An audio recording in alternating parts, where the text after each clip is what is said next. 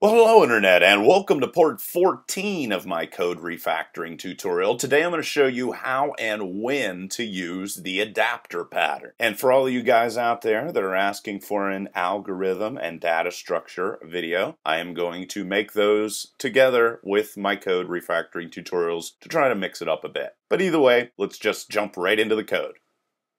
Okay, for this tutorial, I'm actually using some code. It was a question that one of you guys sent me a couple weeks back, and this is code that came from the creation of a video game. The only thing I did here was I swapped out actual actions and graphics and all that stuff out of here for just a simple printout of what was going on to keep this tutorial a little bit less complicated. So either way, one of you guys sent me one of these things, and what it was an asteroids type game. However, you wanted to use multiple different types of enemy ships. And this code was not working for you, so you asked me to improve it. Well, the adapter pattern is going to do that for you. In this example code, as you see here, new enemy ships are created first off using conditionals. And if you think to yourself, well, I would never do that, just stick with it here because later on this person adds additional functionality that is very, very common. So basically the way everything was structured was different enemy ships would be used as levels increased in the game. And then we would assign different names as well as attack power and spaces that the ships moved as well as graphics and so forth and so on. Well, after a while, this became a little bit tedious for the person, and they wanted to add a completely different type of ship, one that warps around the screen. And you can see here what they decided to do then was add a subclass of enemy ship and then change completely the way that this enemy ship moved. And then they also planned on creating additional subclasses as they needed additional ships. Well, what I'm going to show you here next is how with the adapter pattern, we're going to be able to create a new class without disturbing any of the code that is already here. And on top of that, adapters are going to make it easier for us to swap in code at runtime. And they're also going to allow us to communicate with code using method names that are going to make sense to us. So not only am I going to improve upon the code that was sent here, I'm going to show you how to add flexibility to this code so that you could add a limitless number of different ships that do nearly anything, even if the method names don't match up. So I'm going to erase this code and we are going to create it anew.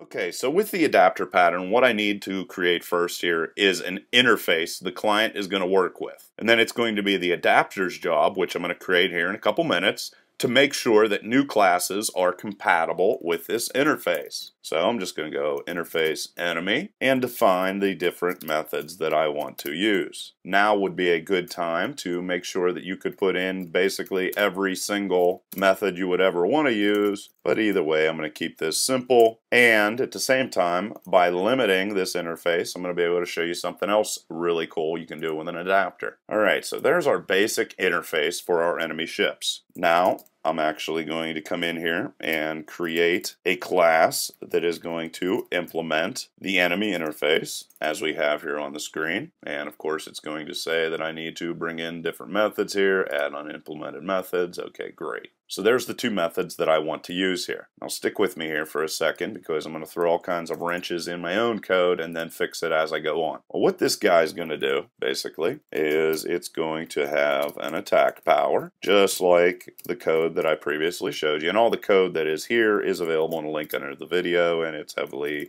commented and it should help you learn this stuff a little bit better, and of course it is free. Okay, so spaces moved per turn, and we're just going to set this as 2. So we're just going to get rid of those conditionals altogether. Then on top of that, like I said before, I'm just going to print out exactly what's going on the screen to keep this simple. So here I'm going to go Galax moves, which is the name of a ship, and then this is going to be spaces moved per turn. There we are, and there is spaces. And then I'm going to do the same thing down here with make ship attack. And then I'll show you what happens whenever we're not using these method names. Because remember I said that the adapter pattern is not going to force us to use the method names that are defined in the interface. And then here we'll just say Galax does, and then put attack power damage. All right, so this is the obvious way to use this interface. Well, now we're going to bring the adapter into it. And the reason why is we're going to have what is called the adaptee. This is going to be a class that is not going to follow any of the rules for the interface. It's not even going to implement the interface. And what the adapter is going to do, which I'm going to create after this, guys, it's going to call the right methods here in Galax Prime when they are called in the enemy interface. So let's go call this Galax Prime, and I'm going to go protected string name is equal to Galaxian Prime, and then I'm going to go, this doesn't have to be attack power, by the way, just because I used it before, but I'm just using it, protected in. And this guy is supposed to warp around the screen, which means it disappears and then appears somewhere else. That's the reason why they decided they had to subclass it. Well, I say, why don't you just create a method with the name that you wanted to use, which was turn force field on. This guy also had a force field, and then have this method do exactly what you want it to do. So here we're going to go name plus turns on force field. And as you can see, I'm on purpose giving it completely different names because I know with the adapter I'm going to be able to fix anything. I can use the method names I want to use. I'm not going to be tied to the interface. And then here we're just going to go name of the ship, warps, spaces moved per turn, spaces. And I'm adding all kinds of things. Say up here, this is only 2 methods. I'm already up to 2, and I'm not following any of the rules. And I'm not going to follow any of the rules or create any of those because I'm not implementing the interface. And then there was supposed to be a pause, charge phasers before it could fire. And here we're just going to go name charges phasers. And then after that, we're going to have it actually fire phasers. Name fires phasers for, and then let's just put in attack power. So this is the adaptee. This is the oddball that we want to work just like any other enemy. Well, to do that, we're going to need an adapter. And what it's going to do is provide completely different actions or methods. As you saw right up here, these method names are not the same as the interface for those methods that are defined in the interface. So how we create this adapter is we're going to go class, and I'm going to call this enemy adapter. If it's an adapter, I like to have adapter in its name, and it's going to be implements enemy. It is going to implement the enemy interface, and then it's going to, of course, have to add those unimplemented methods, and there they are. Now what the adapter is going to do is it's going to contain an object of type adaptee. So that is going to be this guy up here, Galax Prime. So it's going to contain Galax Prime inside of it. So Galax Prime, and then let's just call him Galax Prime. Then what it's going to do is all the calls that are going to be sent to these enemy methods for move ship and make ship attack, it's going to automatically send them instead to the proper methods in the Galax Prime class. So move ship, the way that's going to work, well, first off, we have to create a constructor for this. So let's just go in here, I'm going to go source and do that. Constructor using fields, and Galax Prime's the only one that I have inside of here. And let's say that I want to put it after Galax Prime. So there it is. Now for move ship, since I have Galax Prime stored inside of there, I'm going to go turn on force field, which is going to happen before the ship starts to move. Call that method. And then I'm going to go warp to space. Remember, it disappears and then reappears. Boom, done. So there, I just completely changed the way that it moves. And also, remember, it has to charge its lasers before it can fire. No problem. Just going to come in here to charge phasers. Charge phasers, done. And then I'm also going to go and fire the lasers, which fire the phasers anyway. And there that is. That's done. So that's how you create an adapter. And now we can go in here and we can test this guy to make sure it's going to work for us. So I'm just going to go class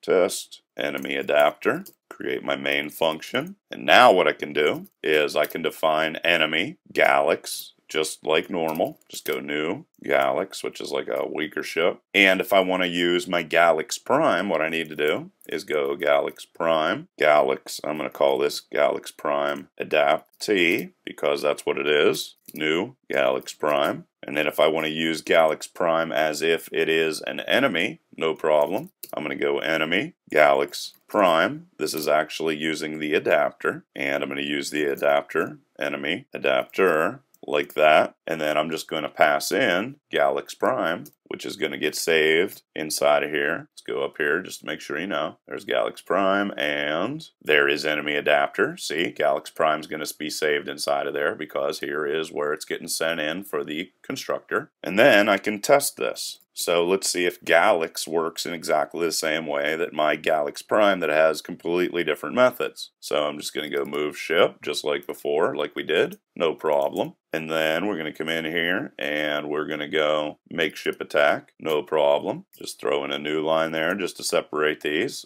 And then with Galax Prime, I'm going to do exactly the same thing. Click on that and click on Move Ship. Good, no problem. Galax Prime, make ship attack. No problem. Did it in exactly the same way. And then if we want to execute this guy, I'm just going to go over here with this guy and run as Java application. And there you can see. Galax moves 2 spaces, Galax does 5 damage, and here is Galaxian Prime, which works in a completely different way with completely different methods, and yet it's going to work with this interface just like everything else. So there is an example of how to use the adapter pattern. It's a great pattern. Please leave any questions or comments below, and like I said before, the next tutorial, we'll start getting into data structures and algorithms, but I'm not giving up on refactoring. Till next time.